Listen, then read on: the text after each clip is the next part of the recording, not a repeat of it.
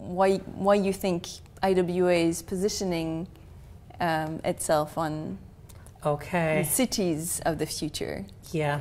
So, the IWA Cities of the Future program started in the year of 2009.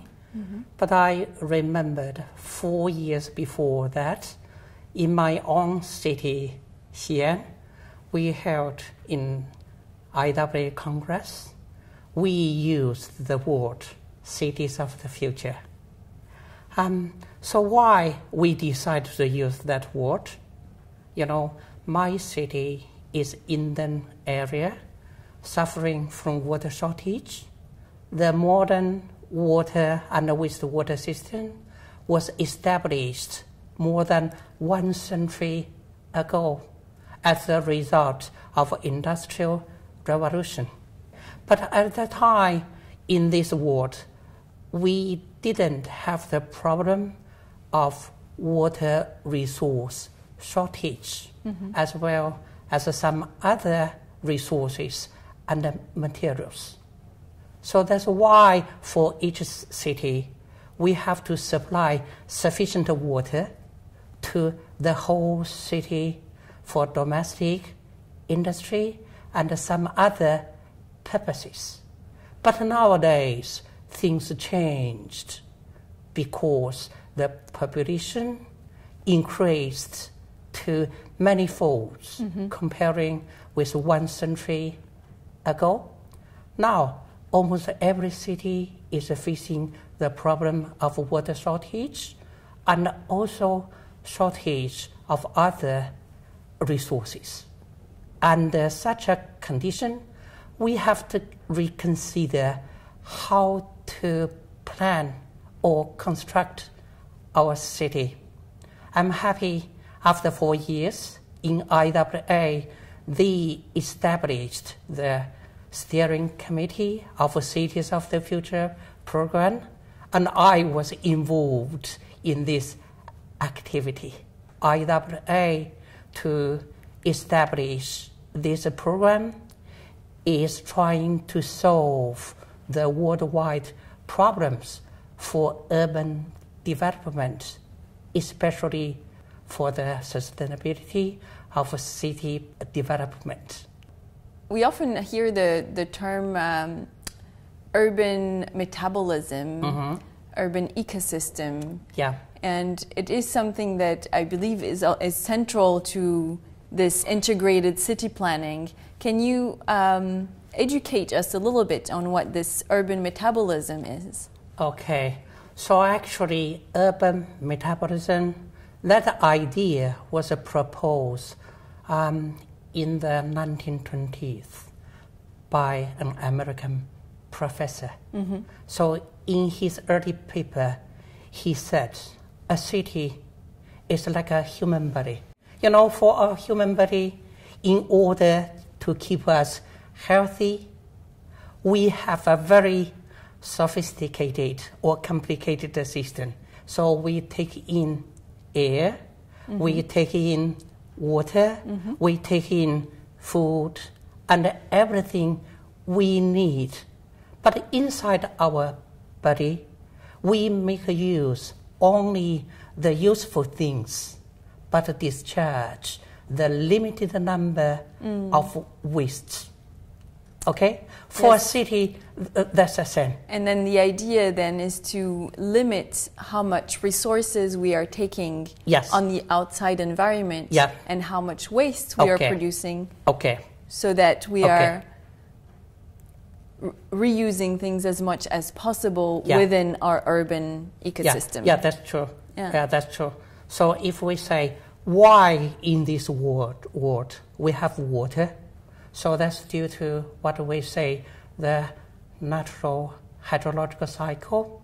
So you say the water evaporates from the sea surface, it goes to the sky, mm-hmm. and then it condensed, become a rainfall. Yeah. So that's why fresh water can be distributed everywhere. And on the land, the water flows. So the water flows through a surface runoff. So in that way, every river, every lake, even underground aquifer, we have water. Mm-hmm. The water finally discharge into the sea again. In such a way, we can complete one hydraulic cycle. Mm-hmm. So my idea is such a cycle is only for the quantity of water, but also for water quality. Mm-hmm. Okay? So, evaporation is a process of desalination. We get fresh water. Mm-hmm. And also on our Earth's surface, there are so many processes. So in the river, in the lake, mm-hmm. there is a process we say self-purification. We're learning from natural processes.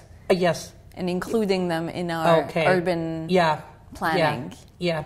But with the development and the industrialization, unfortunately, we depend more and more on engineering ways, not to consider the function of the nature.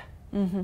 So our idea is for the city in the future, if we only say the water, we have to consider how to combine a natural water system together with the engineering surface. And another topic, not only for water reclamation, because in the wastewater, we have plenty of useful energy mm-hmm. and materials. Yes. How to recover these useful materials from wastewater is an important topic. My idea is for water, for materials, for energy that can be recovered from wastewater, it belongs to the concept of water metabolism.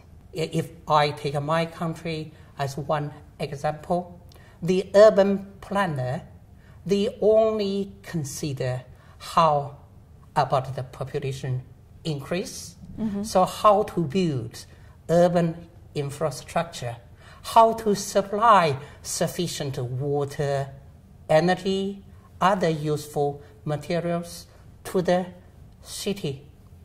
Okay? Yeah. They didn't put the idea of water metabolism into the design. Yes. Nowadays, we have to design our city in a totally different way. Mm-hmm. We evaluate what's the total capacity for this area, how to control the expansion of the city, how to use the useful materials, not only one time, but to recycle it. Mm-hmm. So in many international conferences, we discussed we have to create a new paradigm.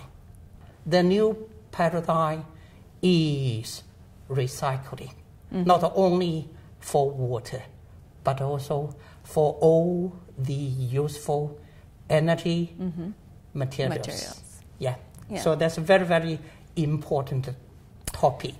Working with that concept of mm-hmm. urban metabolism in the further developments of our Cities of the Future program will be very fruitful. I believe for Cities of the Future program, we have a goal. Say maybe 10 years, mm-hmm. 20 years. At that time, all urban planners can work together with us. Okay? Yes. So we try to build a city so that's really sustainable. So with quite a limited resource input. But we can use the limited resource to meet the demands for all people in the urban area. Yeah. So I believe we will have a very splendid future. Very good. Thank you. Thank you.